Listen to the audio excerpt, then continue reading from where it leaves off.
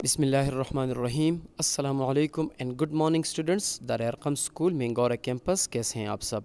उम्मीद करता हूं अल्लाह ताला के फजल करम से आप सब तलबा व तालिबात खैर आफियत से होंगे। डियर स्टूडेंट्स, आज हम मैथ्स का अगला यूनिट पढ़ेंगे। Today we will teach class 10th maths chapter number 1 unit number 1.4.2। Topic is solving rational equations.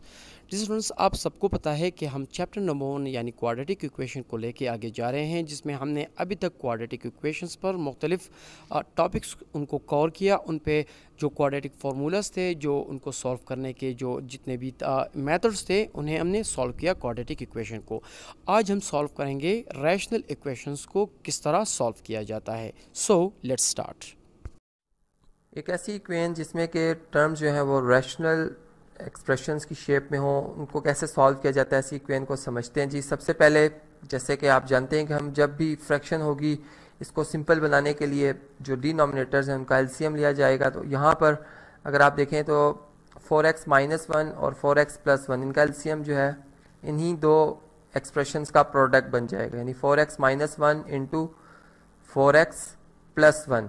और अब इसी तरीके से अगर हम देखें तो यहाँ पर जो एलसीएम आया हमारे पास, अगर इसको फर्स्ट टर्म का डिनोमिनेटर डिवाइड करें तो यहाँ पर 4x प्लस 1 रिमाइंडर आ जाता है, जो कि फिर 4x प्लस 1 से मल्टीप्लाई होके 4x प्लस 1 होल स्क्वायर बन जाता है। इसी तरह अगर आप सेकंड टर्म को देखें तो इसका डिनोमिनेटर जो है वो है 4x प्लस 1, जो कि इस एलसीएम को डिवाइड करेगा और हमारे पास जो जवाब आएगा वो 4x माइनस 1 आएगा, जो कि फिर इस न्यूमरेटर 4x माइनस 1 से मल्टीप्लाई होगा और बेसिस सेम होने की वजह से लॉ ऑफ एक्सपोनेंट की बेस पर इसकी पावर ऐड हो जाएगी। इस तरीके से अगर हम राइट साइड पे आते हैं तो यहाँ पर 6 2 12 और 12 प्लस 1 ये बन जाता है जी 13/6 आ जाएगा हमारे पास। अब एक फार्मूला जो कि हमने पढ़ रखा है कि अगर हमारे पास इस तरह से हो कि a plus B whole square लिखा हो plus a minus B whole square लिखा हो, तो ये इक्वल टू होता है जी, प्लस के केस में इक्वल टू होता है 2 times of a square plus B square के। अब बिल्कुल हम इस फार्मूला को अगर इस क्वेश्चन के लिए, इसके न्यूमरेटर के लिए अगर अप्लाई करते तो यहाँ पर हम लिख रहे हैं जी 4x प्लस 1 होल स्क्वायर, फिर हम लिख रहे हैं 4x माइनस 1 होल स्क्वायर, और फिर ये किसके इक्वल हो जाएगा जी 2 times of a square. a first term है जो 4x है, 4x का स्क्वायर बनता है 16x स्क्वायर, और इसी तरह से जो हमारे पास प्लस 1 का स्क्वायर जो है ये 1 ही आ जाएगा। तो इस तरह से हम फिर यहाँ पर इसके बाद जो लिखेंगे वो ये होगा जी 2 इंटू 16x स्क्वायर प्लस 1, ये ब्रैकेट क्लोज हो जाएगी और डिवाइडेड बाय, यहाँ पर अगर आप देखें तो एक फार्मूला जो कि ये भी हमने पढ़ रखा जी a plus B into A minus B, ये इक्वल टू होता है a square minus B square के। ये फार्मूला हम यहाँ पे यूज़ करेंगे। चलें जी, ये 4x का स्क्वायर कितना होगा जी 16x स्क्वायर हो जाएगा, माइनस 1 का स्क्वायर 1 ही के इक्वल है, इक्वल टू 13 डिवाइडेड बाय 6 आ जाएगा। अब यहाँ पर अगर हम इस तरह से करते हैं कि 2 को डिस्ट्रीब्यूटिव प्रॉपर्टी की मदद से यहाँ से अगर मल्टीप्लाई किया जाए तो ये बन जाएगा जी 32x square plus 2 1s are 2, और फिर यहाँ पे हम क्रॉस मल्टीप्लाई भी करें, यानी ये 6 जो है इधर आकर लेफ्ट साइड पे न्यूमरेटर से मल्टीप्लाई होगा, जबकि 13 से मल्टीप्लाई होगा जी denominator of left side 16x square minus 1। अब चलें जी, यहाँ पे फिर अगेन डिस्ट्रीब्यूटिव प्रॉपर्टी इस्तेमाल होगी। 6 को अगर 32 से मल्टीप्लाई किया जाए तो ये बनता है जी 192x स्क्वायर, प्लस इसी तरह 6 2s are 12 आ जाएगा। यहाँ पर 13 को अगर 16 से मल्टीप्लाई करेंगे ये बनता है जी 208x स्क्वायर, और इसी तरह से 13 1s are 13 आ जाएगा। अब हम वो टर्म जिनमें के वेरिएबल शामिल है उनको एक साइड पे लिखते हैं जी, 13 में शिफ्ट कर दूंगा लेफ्ट साइड पे, जबकि 192x स्क्वायर जो है वो राइट साइड पे, तो ये बनता है जी 12 प्लस 13, जबकि यहाँ पे आ जाएगा 208x square minus 192x square.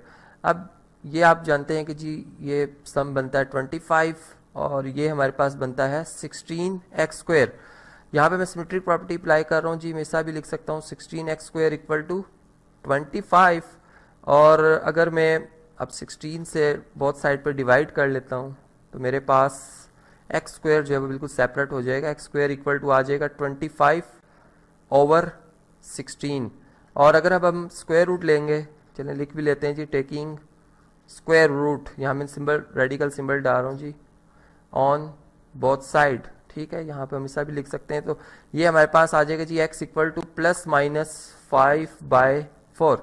और ये हमने चेक किया था जी, x की ये दोनों वैल्यूज़ वाकई सेटिस्फाई करती हैं। आप भी, एक आपका होमवर्क, आप चेक करें इन्हें, दोबारा इक्वेशन में लिखें और देखें वाकई ये सेटिस्फाई करेंगी। तो इस तरह से इनको अलग अलग भी लिखा जा सकता है, नहीं एक दफ़ा पॉजिटिव साइन के साथ 5/4 और एक दफ़ा नेगेटिव साइन के साथ।